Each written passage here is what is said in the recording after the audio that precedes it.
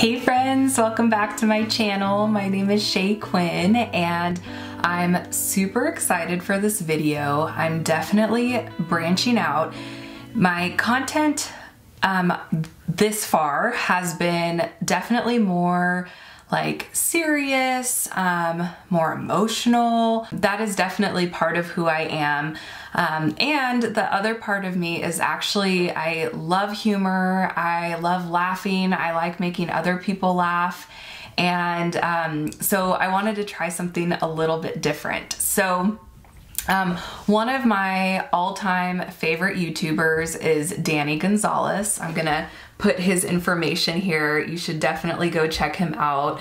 And he is hilarious. Like he has more of like a commentary style that he does when he's like reviewing different movies, different like funny videos or people, and he's just like a really good comedian. Like I really enjoy his content. And so hopefully I'll reach a Greg in this video. If you know, you know. If you don't, you gotta go check out Danny's stuff to figure it out. So I'm not trying to like impersonate Danny because I mean that would be impossible. He is genuinely one of a kind. But I did get inspired by his content and I want to try my first commentary style on a movie. The movie we're going to be watching today is Zenon, the 21st Century Girl. Wait, hold on, I don't know if I got that name right. Okay, I was a little off. Hold on, let me try that one more time. Zenon, the girl of the 21st century. So what could be better than a 21st century gal, myself, reviewing a movie about another 21st century girl? I don't know how this could go wrong. So I'm gonna go ahead and watch it. Fun fact about me too, that I know some people maybe watching know this, but maybe the majority of you don't. I have a deathly fear of space. And the funny thing about it is this movie's all about space. So I don't know what the connection there is. If there's like a therapist or a psychiatrist out there who wants to analyze that for me, go for it. But yeah, I grew up watching this movie. It came out in 1999, and I just remember I would watch it all the time. I loved Zenon. I thought she was like the coolest 21st century girl, and not only the coolest 21st century girl, but like just the coolest girl in any century, really. I just was obsessed with her. So it starts out, you're just kind of like getting little glimpses of, it looks like a teenage girl's bedroom, right? In any other context, that would sound really weird. And it's like you're seeing these kind of figurines, these, you know, like band posters, pretty much how my room looked like, or what I wished it looked like back in the day. And then you see this, back in the day, it looks like now an iPad, right? We have a name for it. But back in the day when I saw this as a little kid, I remember thinking, what is this? Like this, it's not quite a TV, and she's like talking in it, and now it's funny looking back because it literally looks like an iPad and stuff that we see all the time. So I feel like that didn't age super well in the shock factor that it did back in the day, but still pretty cool. Then you kind of start going, oh, okay, is that Zenon? Is that her? Why is she talking in the screen? And then you realize it was her alarm clock. And I remember thinking, how cool is that? She's like waking herself up this way. Oh, Zenon, you are so cool. One other thing I want to mention in this is I love the language that they use in here. Like, Cetus Lapidus! Whoever was like writing this really put a lot of effort into being like, okay, what would like the future slang be in 2045, I think is when this is taking place. And I have to say, I'm all about it. Like Zetus Lapidus, I said that all the time as a kid because of this movie. So I just have to say, the writing in this, top tier, beautiful. And then you get the big reveal. You think, oh, Zenon's just like a regular teenage girl like me. You know, she's just late for school, doesn't want to get up, totally can relate. But then... There's one thing to be thankful for. At least you don't live down there. So yeah, she's not like your average teenage girl, maybe in the sense of like, yes, she goes to school, she has friends, but she lives in space. So that's when that big news is revealed. So Zenon, your average girl that lives in space, you know, she's late to school, she has to go run and get breakfast, she gets to class just in the nick of time, and as she's sitting in class with a teacher that I would like to add, if this was in the future, why does he keep like glitching out? Like it's hard to, like you would think that they would have had that kind of like locked down by 2045 where he wouldn't be like pixelating and glitching out all the time. She's in class and then she finds out that her favorite band of all time, Microbe, can we just take a pause there for a second? Microbe. Like, how cool is that name? And not only is the band name cool, but the lead singer name, you guys aren't gonna believe what his name is. Protozoa. Like, what? So her favorite band, she finds out in class, is gonna be coming to her neck of the woods, or region in space is a more accurate term, and actually perform a concert on the spaceship where she's living. So she's like so psyched about it. She tells her best friend, who happens to be Raven Simone, how cute is that? And they are so stoked. So they're telling all their friends, they're super excited about it. That will come in later. Just hang tight, don't worry, we will get back to Microbe and Protozoa. Sounds like I'm like trying to teach a science class. So we get to find out that the reason why all these people are in space is because they're doing like this specific research, and they need like anti-gravity or gravity to not be present to like do their science experiments. So that's why they're there. So then they're all at lunch together. It's like the parents, the kids, they all have lunch together, I suppose. And the captain is telling the whole team there, or all the people in the mess hall, that Parker Wyndham, owner and chief operating officer of our parent company Windcom, will be paying our little space station a visit on Friday. And so the captain is like, you know, I'm hoping everybody's on their best behavior. And then there's like this weird moment where he looks at Zenon, because Zenon's a little crazy and kind of out of control. And yeah, that part where they make eye contact like that, it just like, something about that doesn't feel right. Even if he is trying to send her a message, I didn't like that part. We found out that Zenon is kind of this like free spirit, kind of gets in trouble. And so her parents have to kind of have a talk with her, like, Zenon, this important dude is coming, you know, to see us. So we need you to be on your best behavior, okay? And she's kind of like, okay, guys, you know, whatever. I know that this is important. But with a name like Zenon, you know that she's a free spirit. You know that it's just a matter of time before she gets in trouble again, because that's who she is. We also find out that her mom, and I'm assuming dad, lived on Earth before. So Zenon's like, you know, asking her mom like, yeah, that would really suck to have to go back to Earth, except she says it a little differently like this. You'd fully blow an O-ring if we had to return to Earth, huh, Mom? I'm definitely gonna be stealing that line. Would you fully blow an O-ring right now if I tickled you? Yeah. Then Zenon's hanging out with her other friends, just kind of chilling in space, doing what they do.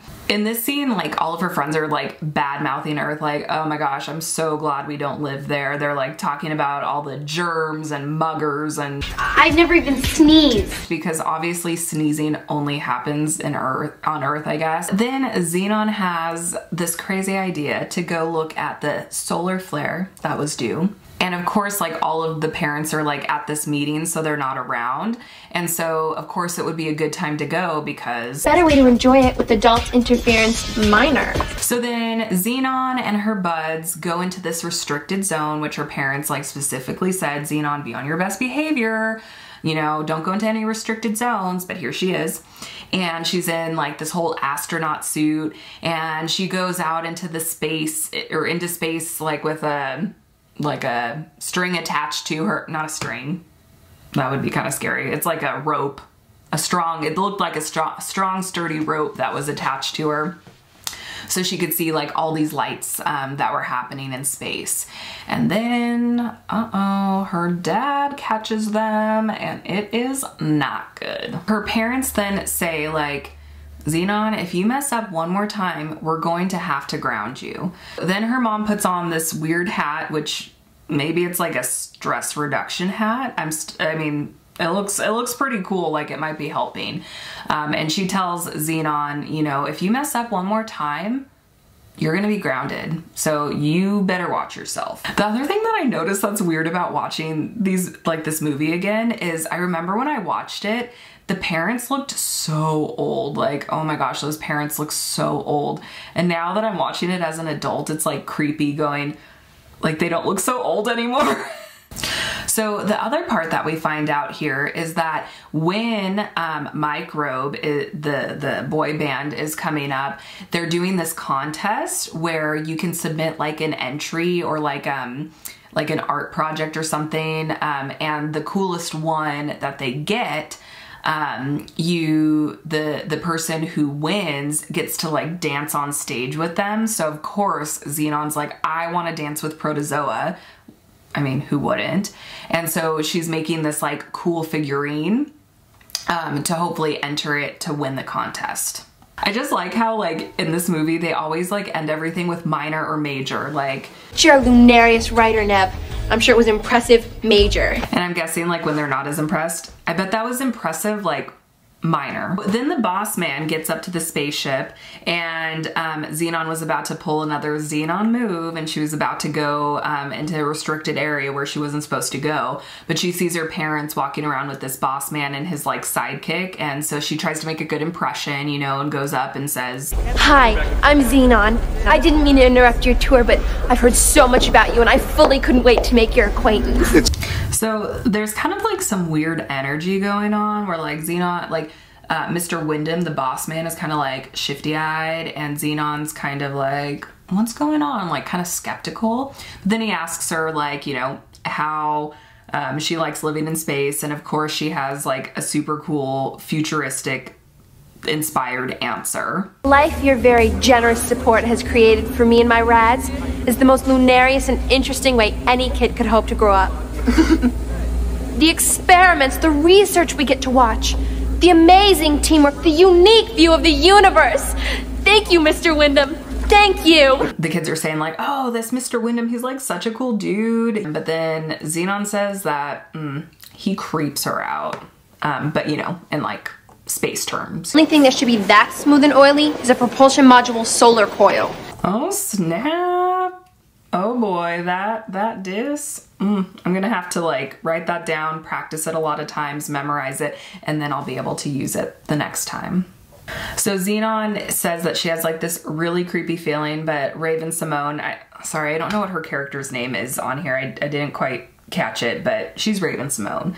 Then she replies with, Sorry Z, but every time you get one of these feelings, it always ends up in disaster major. So then Zenon is, of course, in a restricted area because Zenon does what Zenon does. But then, as she's leaving, she sees Mr. Wyndham's sidekick going into a restricted area also. And she's like, I thought I was the only one who went into restricted areas. This is very unusual major. She ends up getting discovered by the assistant guy, and he's kind of like panicked, like, you know, uh-oh, he almost blew an O-ring there. So then he kind of makes up this excuse like, oh, I was hoping to get in here to work on some work, and Zenon's like, this wouldn't help you in here because this is like the memory bank for the whole ship, which I have a sneaking suspicion he knew that. All of Zenon and her friends are gathered around to hear the winner of the microbe contest to see who will get to dance and sing with them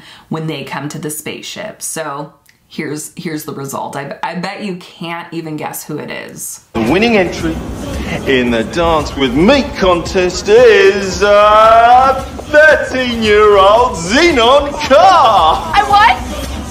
I really what? I mean, yeah. Big surprise. Then she gets a code to go into the memory bank area, the restricted area. Again, what count are we on now, Zenon?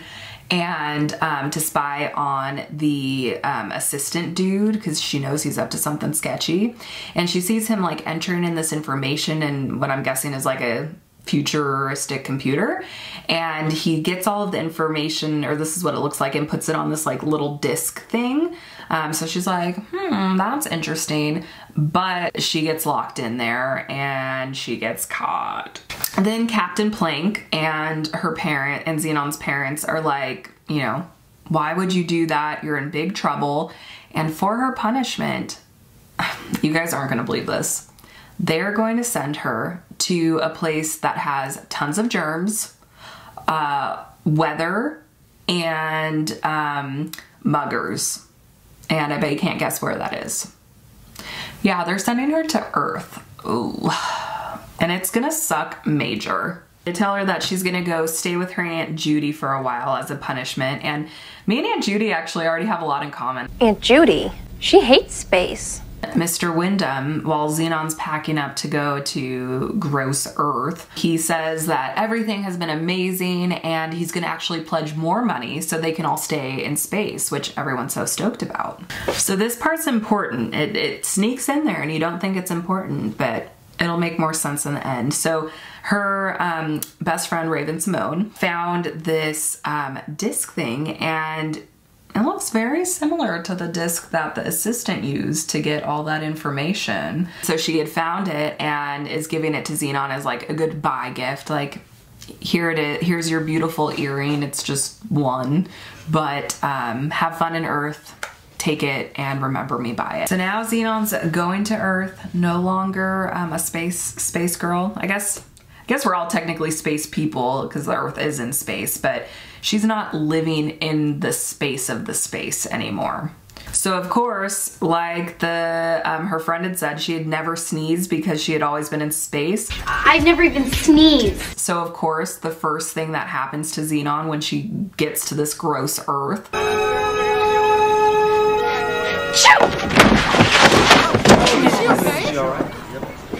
You okay? Thank you, gravity. Then Mr. Wyndham's assistant sees Zenon's cool new earring and he's like,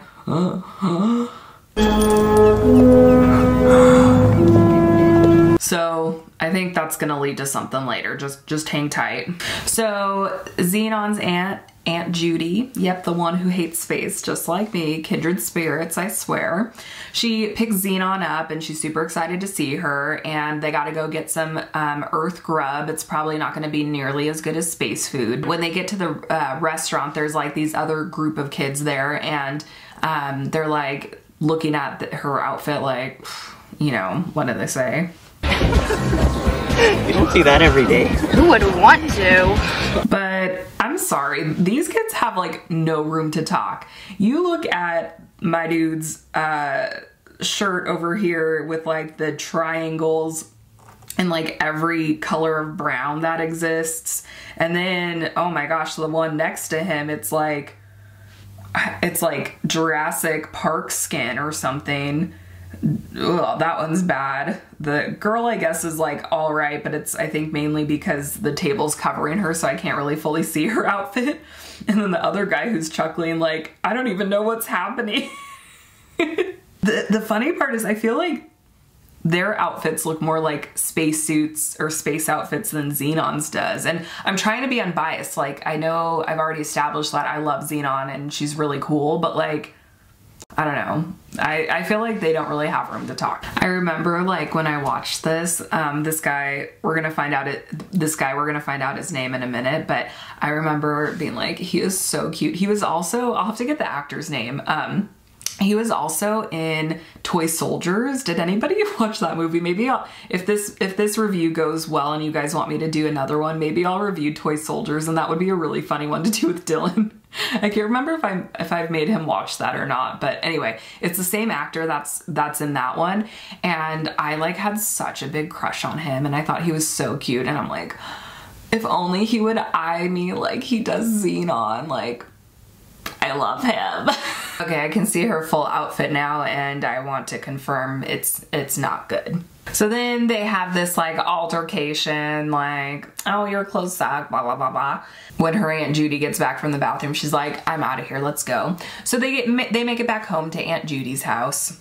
And then Zenon sees flowers and she's like, oh my gosh, I'm just a space girl, like what are flowers? And so I think the earth is starting to grow on her. And so are flowers. No, I'm just kidding, that doesn't happen.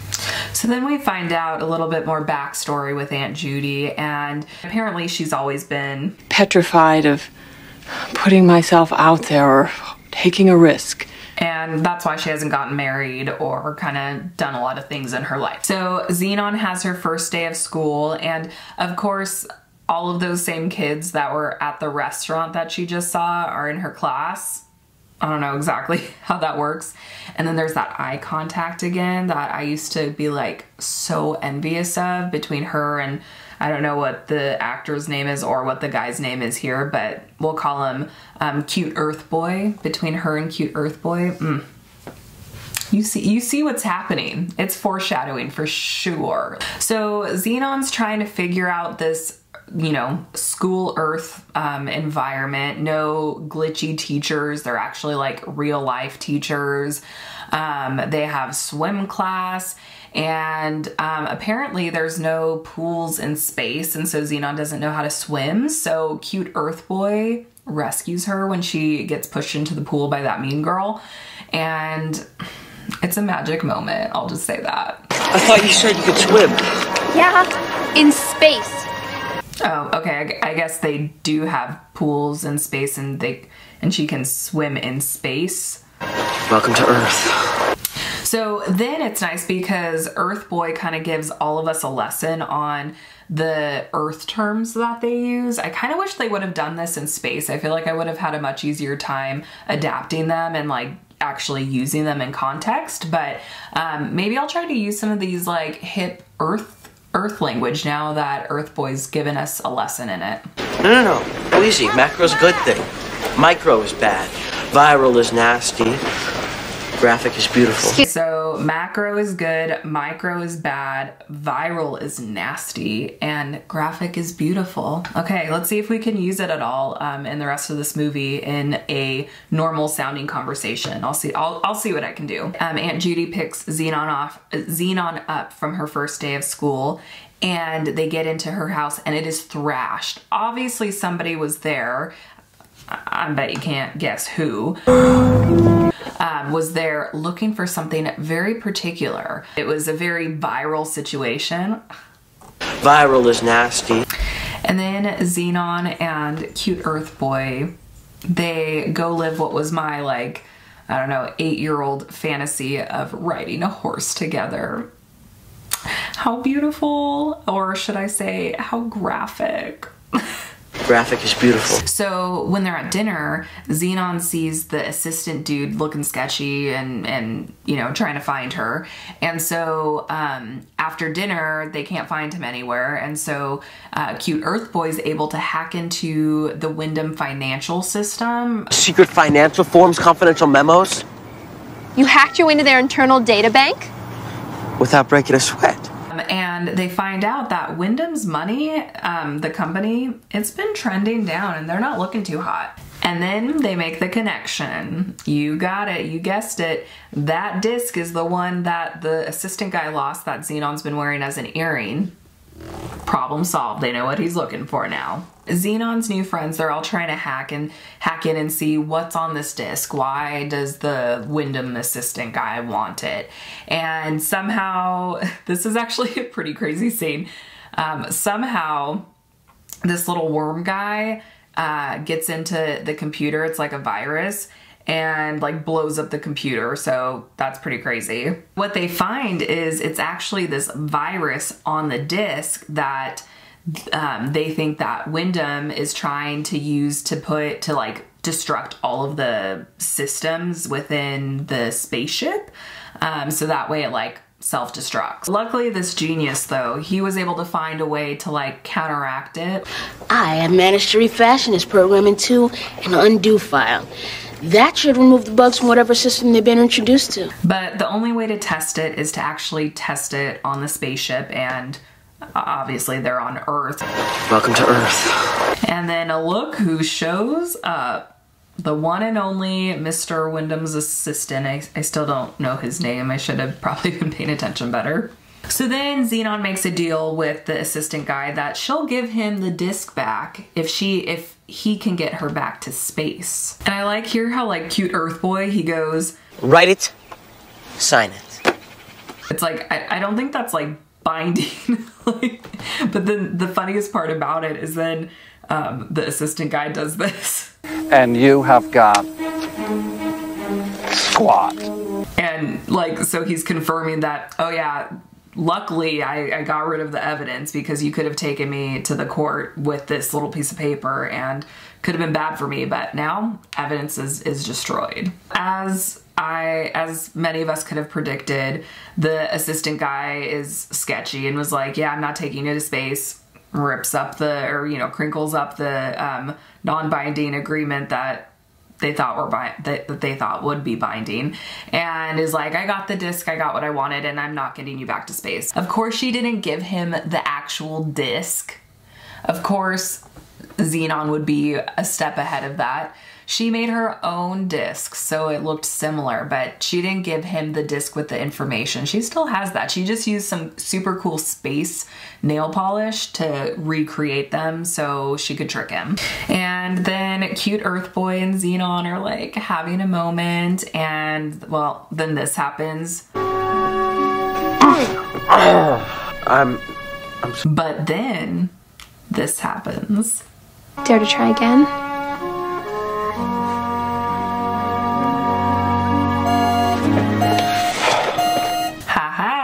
Tricked you.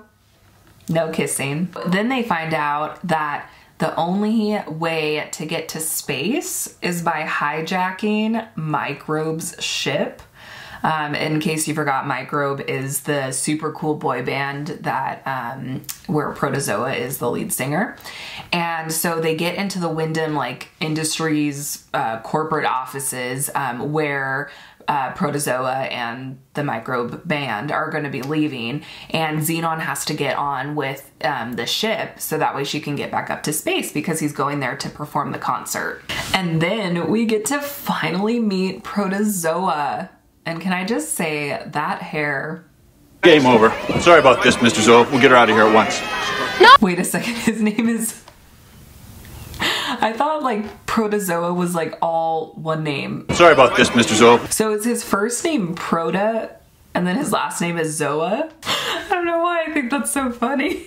Mr. Zoa makes the connection that Zenon's the winner of the contest because she made that cool sculpture of him, and he's like, gentlemen, you obviously don't know who this is. All we know is that we have orders to deliver to Mr. Wyndham. I don't think so, boys. So then Mr. Wyndham and the assistant and Aunt Judy somehow gets looped into this as well. All get onto the same spaceship to try to get Zenon, and they all are headed to space now. And I don't know if you remember, but Aunt Judy, she hates space. So she's kind of freaking out. Meanwhile in space, the spaceship is having some issues. There's a lot of system errors going on. People are freaking out. It's kind of like Titanic, but space form, I would say at this point, where what's the equivalent of sinking? I guess it's continuing to float, but in not a good way. How ironic is that? It's not sinking, it's just gonna keep floating. Anyway, it's not looking good. But don't worry, Zenon, the girl of the 21st century, she's on her way. They all get there safe, and Zenon's telling Captain Plank, I have what it takes to save the ship. But don't think that's gonna stop Captain Plank from eyeing Aunt Judy. There's some love connection going on there, and it feels very strong. Who knew that by Aunt Judy facing her fear and going to space, she'd also find love? I mean, it's a beautiful story. And that's also how you know you're getting older, is when you identify more with the grown-ups in a Disney Channel movie instead of the actual main character. Zenon gets in just in the nick of time, and she's able to save the spaceship. Go Zenon! Woohoo! And as for Wyndham and his assistant, they get arrested. And then, my favorite part of the whole movie. I am so excited. Microbe is ready to do the concert now that the spaceship is saved, and we get to hear Mr. Zoa, Protozoa, sing his song. I'm so excited for this right now. Zenon being the coolest girl of the 21st century, since she already had spent like a ton of time with Mr. Zoa and the Microbe crew, she wanted to have her BFF Raven-Symoné dance with him instead of her. She's so cool. Why is she so cool? So, she's asked me to do 2 things for her. Number 1, she'd like me to dedicate this next song to a very lucky guy named Greg. Wait a second. Cute Earth Boy's name is Greg? Wait a second.